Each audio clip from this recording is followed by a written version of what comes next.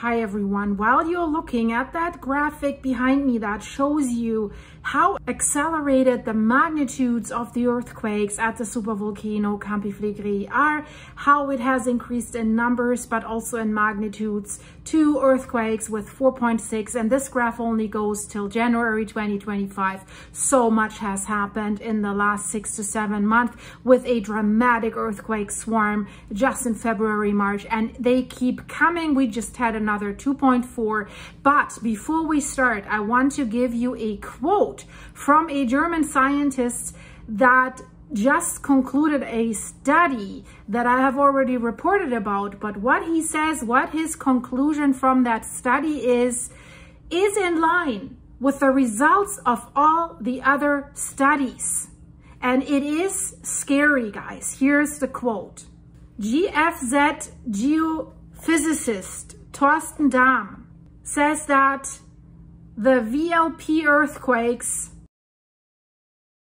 mark a transition zone between the magma body / magma chamber and the hydrothermal system. The shallow magma chamber and the hydrothermal system of Campi Flegrei. So he believes it is likely that the fluids that are triggering the earthquakes that we're dealing with constantly at the moment are hot carbon dioxide that is escaping from a growing, and this is important, growing magma reservoir at a shallow depth of only 3.9 to 4 kilometers. And he sees this as a sign of a brewing eruption.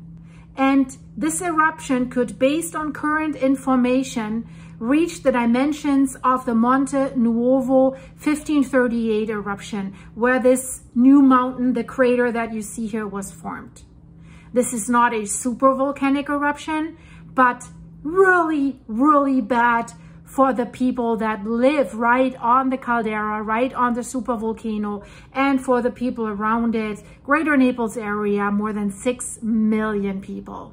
Of course, it is still uncertain when this eruption is going to be happening, but we see all parameters are accelerating. And you might ask, he mentions VLP earthquakes that mark this transition zone between the magma body and the hydrothermal system.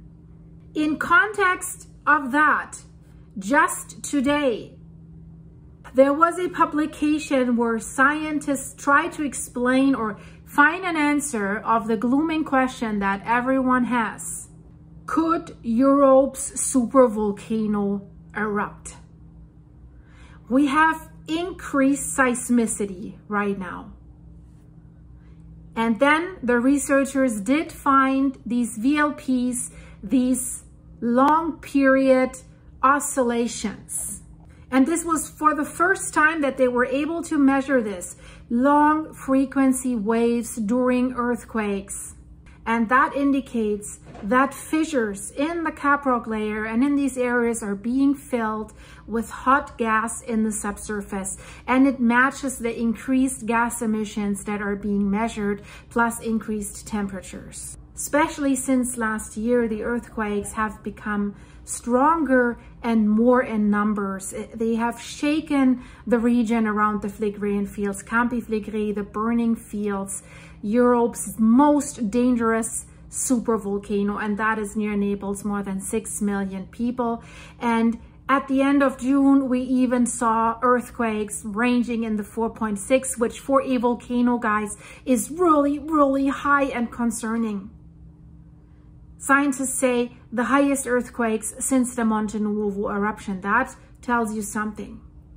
So do these frequent earthquakes, the increase in magnitudes, does that indicate an impending eruption? And more importantly, who would be at risk in the event of an eruption?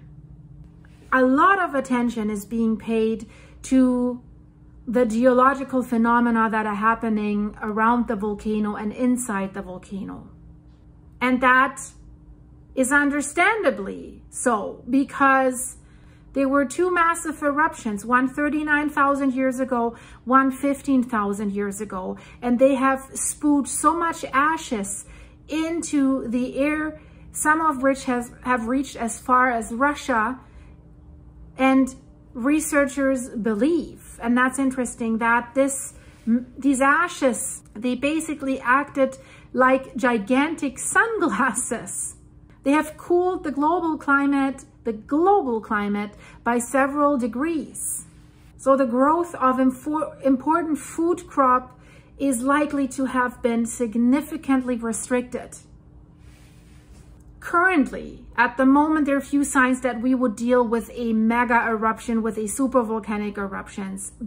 But, here's the but. However, due to this densely populated area, since they're all living on the volcano basically, over 6 million people live in the greater Naples metropolitan area, even a relatively small-scale eruption of Campi Flegrei could have catastrophic consequences, even if it's without magma, even if it's just a phreatic eruption. But we've seen with the Monte Nuovo eruption, a phreatic eruption was paving the way for the magmatic eruption that was following. So that hot CO2 gas that has also been released, we see the fumaroles everywhere, fills large cracks above the magma chamber, that magma bubble that is only at a shallow depth. So an international research group with also the participation of German researchers from the INGV, they have installed additional seismometers in the area above the volcano in recent years to learn a little bit more about what's happening, what's driving these earthquake swarms. And while they were evaluating the new data, looking for just to measure earthquakes, they discovered something that they haven't seen before in this area. So for the first time, they saw very long period signals, VLPs, that occurred during the recent earthquakes and are still occurring during the recent earthquakes. We just have a swarm going on. Here's the list with the recent earthquakes. And by the way, again, just a few hours statement, Mayor of Pozzuoli declares the earthquake swarm is ended. And then, I don't know, a few minutes later, statement, Mayor of Pozzuoli says earthquake swarm has started. I think this is BS, guys. I think this is continuously. If you look, where do you see an end of an earthquake swarm between August 23rd and August 24th? Doesn't make sense. This is just to calm nerves down, I think. So these VLPs, these long signal waves, have a dominant frequency in the range of 0.11 hertz, and they have lasted between 60 and 90 seconds. Why is this so important, guys? It is very important because such monochromatic long period signals are atypical, non-typical for tectonic earthquakes. So we're not dealing with tectonic earthquakes here.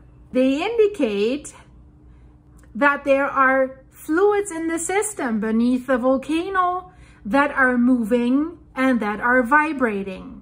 This is what they found. And specifically, this is likely the hot CO2 gas, as it has been escaping in large quantities from the so-called fumaroles on the surface of the Solfatara for years. Something's heating that up, right? And now, thanks to that, and that's why this is so important to look at these VLPs, and that's why the German researcher came to the conclusion that I quoted at the beginning of the video. They can now trace the path of these magmatic gases. So the fumaroles that you see coming out everywhere, now they can trace them. So in their analysis, the researchers have combined the long period signals with the data from the tectonic earthquakes to derive a picture of the situation underground. And so they assume that at a depth of only 3.6 kilometers, there are already large cracks that weaken the system, and they are below the earth, filled with hot gases and hydrothermal fluids. And where are these cracks? Unfortunately, they lie right above the growing magma chamber. This tells you something, right? And in the last study that I told you about, they found a crack that was specifically concerning. A long crack, 1 kilometer long. When there's the magma chamber, this was basically like a straw that could give way for the magma to the surface. Very, very concerning. I put that video in the end screen. You should really watch this, guys. So what we have to understand, although these VLPs, these long period oscillations are of course associated with earthquakes, the researchers see them as an independent phenomenon that is originating from resonating, or rather vibrating, fissure in the earth. And they write that the causes are, on the one hand, the growing magma chamber, and on the other, the escaping CO2. None of them is really a great option. And that fits with the growing number of volcanic earthquakes that I've shown you at the beginning of the video. And the land rise, the current uplift of the ground near the Solfatara, where we see most of the epicenters of the earthquakes. 1.5 meters at least since 2005, has accelerated since 2024. So this series of earthquakes that you see in this chart could, but of course they don't need to, but they could culminate into an eruption. That's what the researchers are saying. So the German guy says eruption likely. His Italian colleagues from the INGV suspect that the most likely scenario could be similar to the eruption of 1538 Monte Nuovo, because the earth shook regularly before the structure and the center of the tremors suddenly changed. Then a magma chamber, the magma from there was rising up, shifted sideways shortly before the eruption. And then the eruption occurred, forming that new crater, the Monte Nuovo. So if that was about to happen again, and many scientists are calling for an evacuation, hundreds of thousands of people would have to leave the region. And there were people living there already in 1538. Most residents were able to be brought to safety in time, and only 24 people were lost. But you have to put in perspective how many people were living there at the time and the millions of people that are living nearby right now. So even right now, if an eruption were announced a few days in advance, which is unlikely that they have that much warning time, evacuating the area would likely be a lot more difficult today, if not impossible. Because we already have roughly 500,000 people living right on top of the supervolcano in the red zone. And then we have almost 6 million in the greater Naples area. So it's essential that they conduct these studies and that they learn as much as they can. They say they still know not much. And in that context, we just had the news that an international company wants to drill in the red zone right into the supervolcano. They want to drill geothermal wells, which is also crazy, guys. I put that video also in the end screen. I have a playlist for Campi Flegrei. You should really look at that. So I hope you found that interesting. As always, if you want to fill me up with coffee to keep me going, check the link underneath this video, buymeacoffee.com/silky. Click the join button to become a supporting member for behind the scene videos. Welcome to all my new members. Welcome to our new silver level member. And I hope to see you soon. And thank you for your supers. Thank you for liking, sharing, subscribing, clicking the notification bell. So check out the videos in the end screen here. And I hope I see you soon. And I have a very interesting video in the end screen about Seattle. They found that 2 faults were triggered at the same time in Seattle, which was leading to a 7.8 area earthquake in a very widespread area. Forests were submerged, new lakes were forming, landslides, bad. Check this out, guys. I see you there in a second. Bye.